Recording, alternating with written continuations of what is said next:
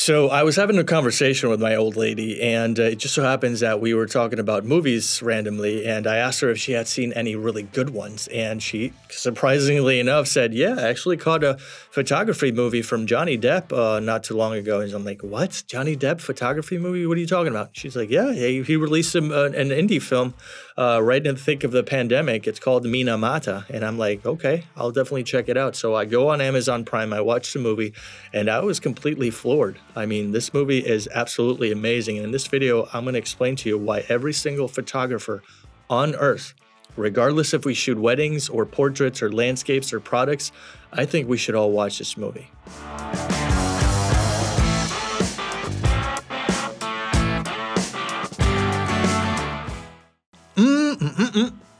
So good to be seen, and it's even better to see you. What's going on? Welcome back to another video. I hope you're doing well, staying safe. I'm Francis, destination wedding photographer based out of Puerto Rico.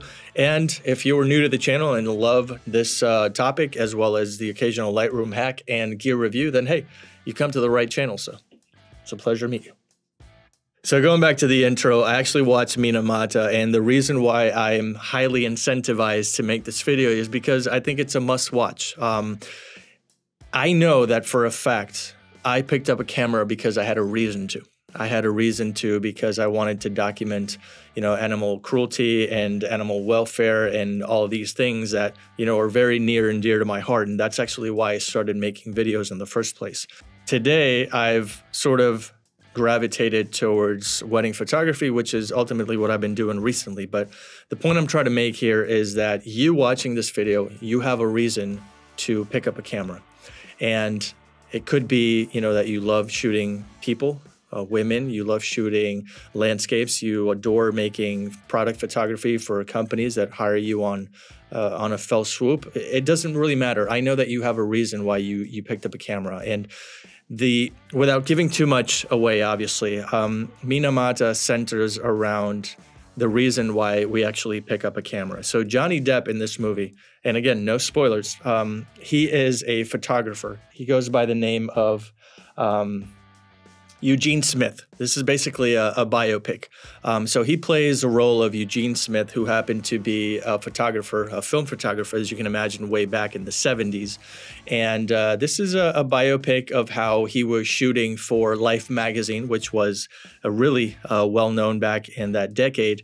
And the story itself centers around controversy that was taking place in Japan. In terms of, some companies completely oblivious to the fact that their toxic waste is making its way towards the ocean, and thus polluting the ocean way back in the 70s in a bay in Japan, and it was ultimately poisoning people with mercury. And so the whole story, the storyline centers around documenting Johnny Depp documenting this ordeal that's taken place way back in the day. And so that's going to be the plot line. But the reason why I think we should all watch it is because it's going to drive home. It's going to definitely drill your passion, or it actually could take it to another level, because I know for a fact that when you wake up in the morning and you feel like shooting, there's a driving force behind that. And we should all watch Minamata because it truly embodies the essence of what it is to grab one of these amazing cameras and document life and, portray real life events. And it may not be about documenting for you. It may just be about the thrill of the art creation process. And that's fine too. But at the end of the day, I know that you press this shutter button on your Sony, on your Canon, Fuji, whatever you shoot with, and you have a really good reason to. And so I think that by watching this movie, you will be re-inspired if you're, feeling down the dumps and are going through a tough, patch in your life. It's going to be getting your creative juices flowing, and it's definitely going to put you in tune with something bigger than yourself, something bigger than photography. And I genuinely wanted to make this video because I think it's not just a great flick, but the fact that they got Johnny Depp to play this role as such a mainstream celebrity is actually mind-blowing. And I think that, you know, if you have a couple of hours to spare, you know, watch it before bed or whatever, just, you know, matinee it. I don't give a shit. It's such a great movie, and I think that every photographer should watch it. There, that's it. That's it. That's all I wanted to say. You know, treat yourself to some popcorn, watch this movie, and let me know in the comments after you do. I'd love to hear what you guys have to think about Minamata. Again, it's Minamata.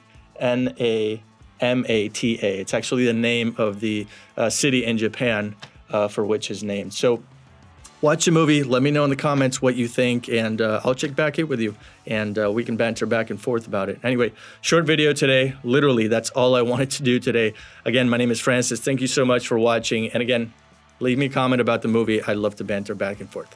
See you in the next one.